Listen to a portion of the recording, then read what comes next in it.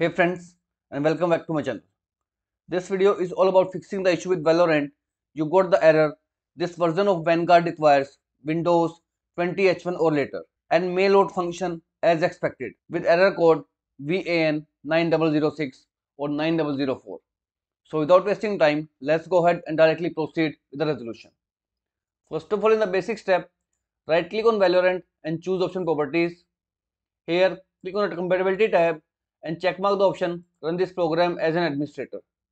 Nextly is checkmark the option run this program in the compatibility mode, and from the drop down list choose Windows 8, hit apply and OK button. Now go ahead and relaunch your Roid client and Valorant and check if you are still getting the error of this version of Vanguard requires Windows 20H1 or later. If this failed to work out, let's proceed with the next step. Head over to settings menu, choose Windows Update, and if any update is pending at your end, make sure you click on the option Install to make your operating system up to date. To check your Windows version, right click on Start menu and choose option Run. Type here WinVer and hit the Enter key. Here you will get the version of your Windows 10 or Windows 11. So make sure you have a version more than 20H1 or a version 2004. Now to update your Windows, head over to your browser and here is the Windows 10 Update Assistant link. The major issue of this error is in the Windows 10 only. So open the official website and here click on the option Update Now. Save the Windows 10 Update Assistant in your system. Once it is saved, you will go ahead and run it, and this will provide you the latest update Windows.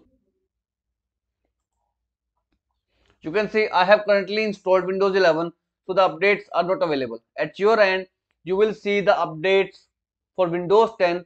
So make sure you install the latest update using this Windows 10 Update Assistant tool to fix out the issue of this version of Vanguard requires Windows 20 H1 or later. Now if this also failed to work out, let's proceed with the next step.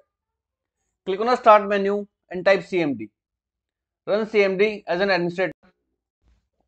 Type here a command bcdedit // set space hypervisor launch type space off and then hit the enter key.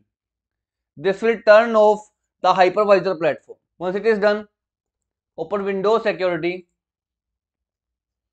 Here click on the option Device Security.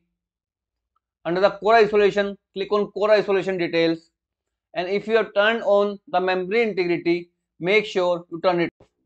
Once you have done so, go ahead, restart your PC as it is already saying to restart your device. After restarting, go ahead, relaunch the game, and this will fix out the issue of this version of Vanguard requires Windows 20H1 or later and may not function as expected. So as of now, this is all about it friends.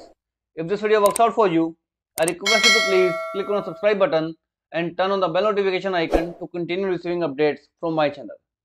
Thank you so much friends. Thank you for watching.